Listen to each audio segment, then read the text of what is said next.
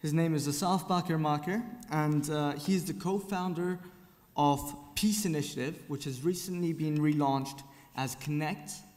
They are one of the first End Ignorance partners, and Connect is a movement promoting volunteering and empowering youth in Sri Lanka. And Asaf will present the importance and challenges of volunteering for change. Thank you. Thanks, Omar.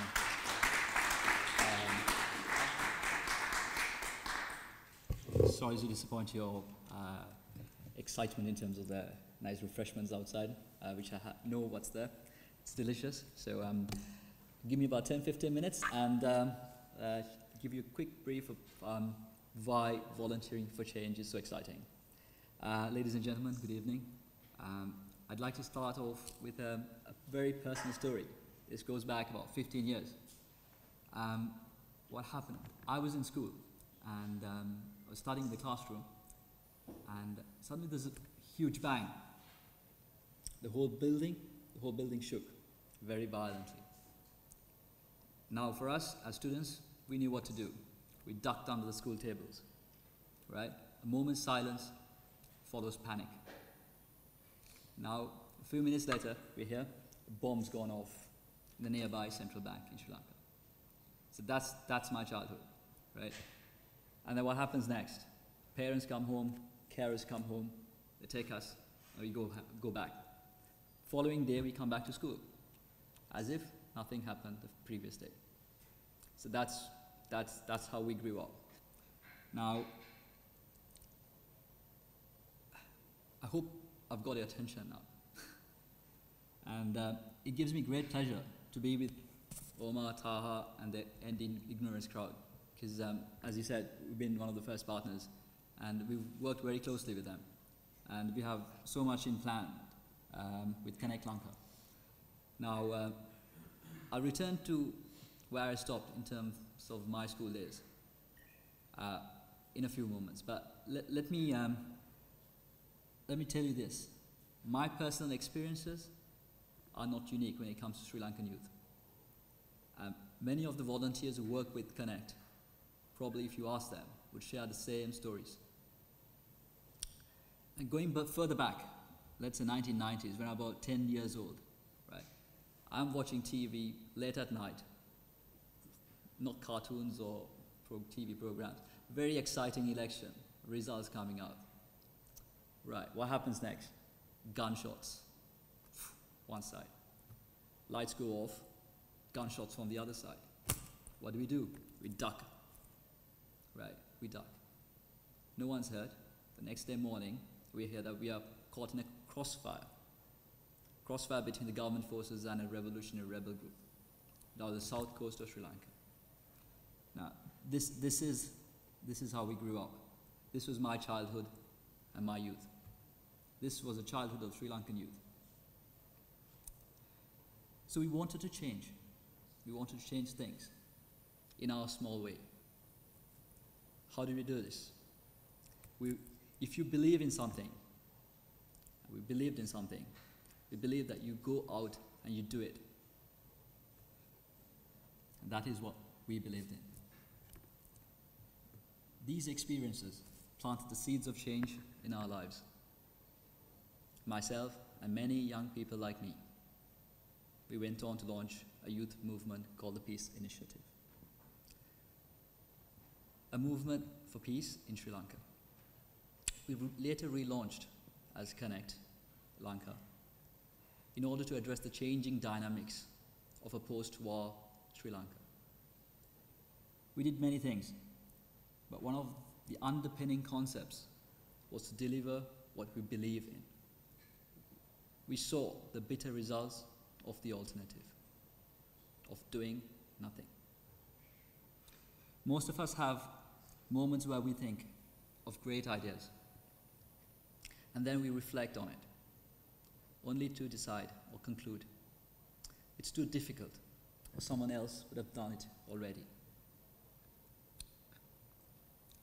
One of our seeds of change was the belief that we should break the language barrier, so people affected by conflicts can talk to each other directly. without any mediators or translators or go-betweens. I'd like to share another personal experience that had a very strong impact on me. The day was the 21st of September 2005, the United Nations World Peace Day. We brought together over 200 students from all across Sri Lanka to what we call the first Youth Peace Summit. What did we do? For anyone who knew wartime Sri Lanka, they would tell you how polarized our society was. You will find a Tamil person who has never met a Sinhalese person. There was a language barrier where most Sinhalese people wouldn't know the Tamil language, and most Tamils wouldn't know to speak Sinhalese. This is a country that is not too big than Switzerland. We grouped these teenage participants in ethnically diverse groups. We wanted them to realize that they had a problem in their hands. They couldn't interact with each other. They didn't know the other's language, and on top of that, they had negative preconceived notions of the other. Our objective was to break barriers, stimulate interaction, and establish strong bonds of friendship instead of bombs of hatred. We asked them to deliver creative presentations on peace and unity. They rose up to the challenge. As a result of preceding workshops by former rebels and ex-soldiers, we were able to create a culture of open-mindedness and willingness to be informed and to be involved. At the end, we saw presentations that stimulated thought, challenged the notions, and defeated the status quo. Returning to my school days, there were many other instances after that. These events made us stronger and more determined. We were determined to do our bit for a peaceful Sri Lanka. This is where the work we do through Connect goes that extra mile and creates that synergy. At Connect, we empower youth and the communities. We believe that we can be the change. You might ask, how do we see ourselves making the change? It is through enabling opportunities. Every youngster has a dream, a vision perhaps, a life that they want to live. Whilst we promote the ethos of volunteerism and positive change, we provide them the opportunities and to connect so that they will have an enabling environment to reach their full potential. We work with youth through career guidance workshops. We work with graduates on peace building. We support corporates on social responsibility, and we also involve youngsters and give them the opportunities. We are committed to act and connect with as many stakeholders as we can with the desire to change. At Connect, we are driven by a super team. We're watching live stream online, I think. A super team, a passionate and energetic team, whom we refer to as the CORE, which stands for Commitment, Outreach, Responsibility, and Empowerment. Finally, we take responsibility for the society we live in through initiatives like awareness on blindness, or extending a helping hand towards eradicating poverty, or even contributing towards championing volunteerism. I thank you for listening and encourage you to keep volunteering, as it is people like you who make that difference in making the world a better place. I would also take the opportunity to invite you to visit our website, connectsl.org. Peace be with you. Thanks.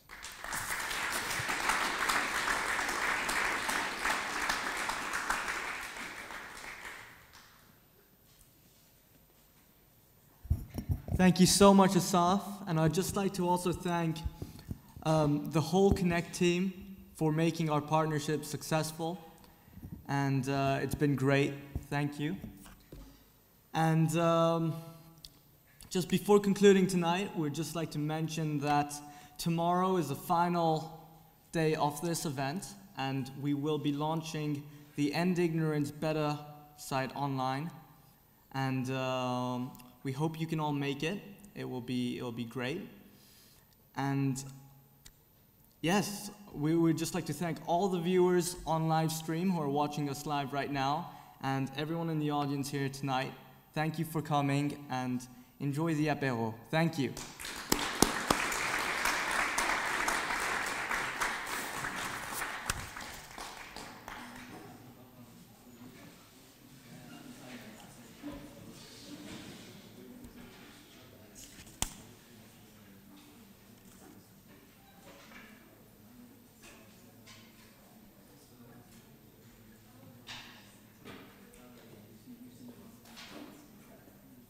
See you at the drinks. Perfect. Thank you.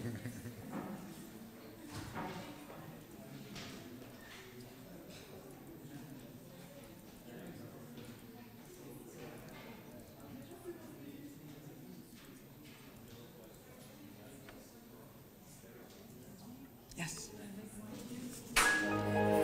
Please. Would you like more? Or okay, great. Thank you for coming.